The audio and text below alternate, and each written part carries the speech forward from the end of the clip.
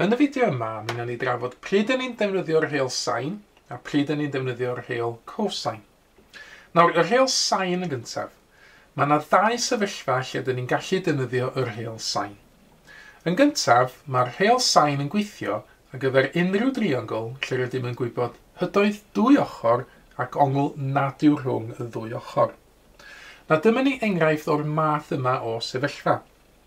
Yn y triongl yma, dyn ni yn gwybod hydoedd dwy ochr, sef y 6.5 metr a'r 6.2 metr, a hefyd dyn ni'n gwybod maint ongl nad yw rhwng y ddwy ochr. Hynny ydy, mae'r ongl 68 gradd, sydd wrth ochr y fertig C, dydy'r ongl yna ddim rhwng y ddwy ochr. Nawr, be dyn ni'n gallu i weithio allan efo'r wybodaeth yma? Wel, mae yna 3 peth ar goll yn y triongl yma, a dyma nhw fan hyn. Mae gennym ni onglau theta yn y top dde ac alpha ar y chwith ar goll, a hefyd dyn ni ddim yn gwybod hyd yr ochr x. Nawr yn gyntaf, gan ddefnyddio y Rheol Sin ar gyfer darganfod onglau, byddai modd gweithio allan maint yr ongl theta. Ac wedyn, unwaith dwi hefo maint yr ongl theta, mater bach wedyn byddai cyfrifo maint yr ongl alpha, oherwydd mae cyfanswm onglau unrhyw triongl yn 180 gradd, a sy'n ni just wedyn yn gofod tynnu allan o 180 gradd, y 68 gradd sydd yna'n barod, a wedyn tynnu ffwrdd maint yr ongl theta dwi eisoes wedi i gyfrifo. Ac yna, o wybod maint yr holl onglau yn y triongl, sy'n ni wedyn i gallu defnyddio y Rheol Sin ar gyfer darganfod hydoedd, ar gyfer darganfod ochrau, i gyfrifo maint yr ochr coll x. Felly dyna ni'r sefyllfa gyntaf ar gyfer Rheol Sin. Yr ail sefyllfa, lle mae'r Rheol Sin yn gweithio, yw ar gyfer unrhyw triongl lle rydym yn gwybod hyd un ochr a meintiau unrhyw ddwy ongl. Nawr, dyma ni enghraifft o'r math yma o sefyllfa. Yn fan hyn, dyn ni'n gwybod hyd un ochr, yr 11 cm, a dyn ni'n gwybod meintiau dwy o'r onglau, 38 gradd a 68 gradd. Felly, be dyn ni'n gallu i gyfrifo o'r wybodaeth yma? Wel, fel o'r blaen, mae yna 3 peth ar goll. Mae yna ongl, dwi wedi farchu fel theta fan hyn, mae yna hyd x ar y dde, a dyn mae gennym ni hyd y, sydd rhwng y fertigau a fawr a b fawr. Nawr, y theta yn gyntaf, mae hwn yn mynd i fod yn hawdd i weithio allan. Rwydd eto, mae cyfanswm onglau mewn triongl yn 180 gradd, a drwy dynnu allan y 180 gradd, y 38 gradd a'r 68 gradd, so ni wedyn yn gallu cyfrifo maint yr ongl theta. Ac yna, o wybod yr onglau yna i gyd, so ni wedyn yn gallu defnyddio yr Rheol Sin ar gyfer ochrau i gyfrifo naillai hyd yr ochr x neu hyd yr ochr y.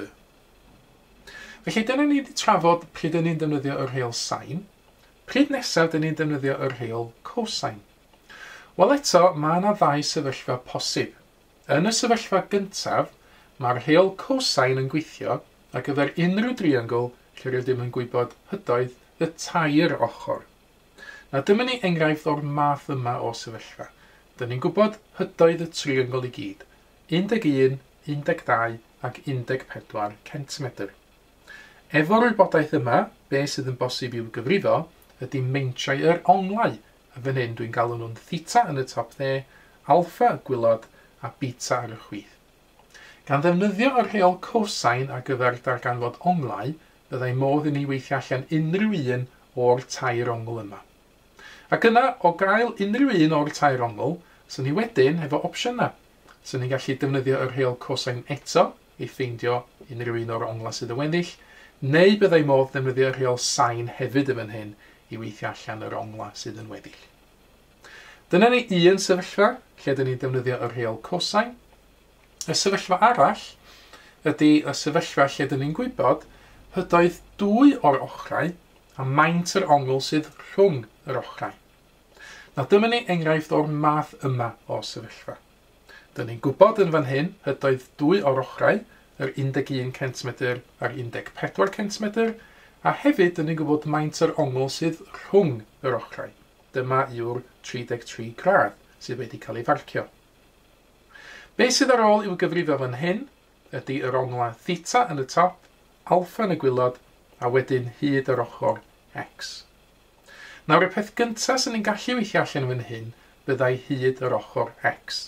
Fysa ni'n gorfod defnyddio yr Rheol Cosin ar gyfer darganfod ochrau mwyn ffeindio maint yr ochr x.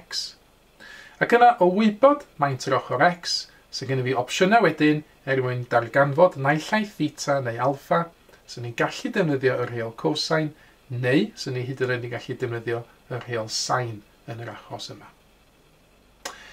I orffen, dyma ni un sleid olaf, lle dyn ni'n crynhoi'r holl wybodaeth dyn ni wedi trafod yn y fideo yma ar gyfer pryd dyn ni'n defnyddio yr Rheol Sin ar ochr chwith, pryd dyn ni'n defnyddio yr Rheol Cosin ar yr ochr dde. Mae mwy o fideos adolygu ar gael ar ein sianel YouTube Adolygu Mathemateg. Am y newyddion diweddaraf neu holi cwestiwn, dilynwch ein cyfrif trydar @mathemateg. Neu ewch i'n gwefan www.mathemateg.com am fwy o adnoddau adolygu.